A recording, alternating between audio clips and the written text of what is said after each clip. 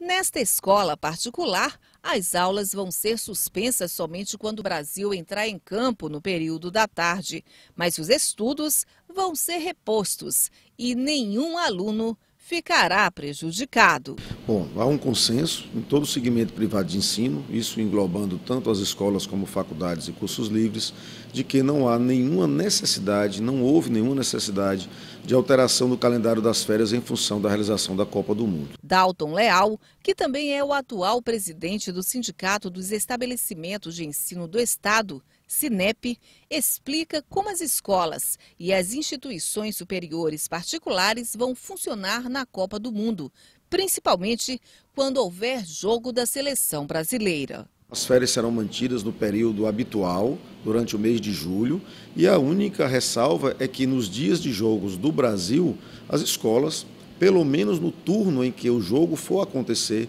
que ela suspenda as suas atividades escolares. Na Secretaria Estadual de Educação, os 240 mil estudantes matriculados vão entrar de férias a partir de quarta-feira, véspera do primeiro jogo do Brasil na Copa. Eles vão ter 30 dias de folga e vão poder curtir as partidas sem se preocupar com aulas e estudos. Mas a decisão da SEDUC é sugestiva e cada unidade pode mudar de opção de acordo com o calendário escolar. O calendário da SEDUC, na verdade, ele é sugestivo. Ele pode ser adequado de acordo com as peculiaridades locais. No caso do início das férias ser 11 de junho e o término 11 de julho, isso não quer dizer que todas as escolas vão seguir a regra, esse calendário. Algumas escolas, sobretudo aquelas que são do interior, que dependem do transporte escolar, elas podem adaptar o seu calendário ao calendário da rede municipal para juntas fazerem uso do transporte escolar.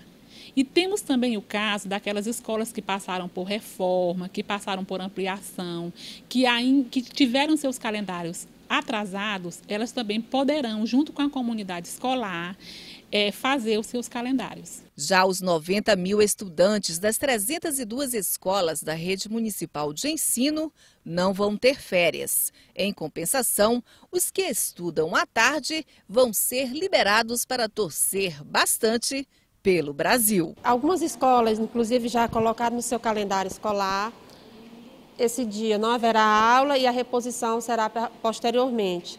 Outras escolas terá o funcionamento normal pela manhã e à tarde os alunos e professores, funcionários serão liberados e será garantida a reposição também posteriormente.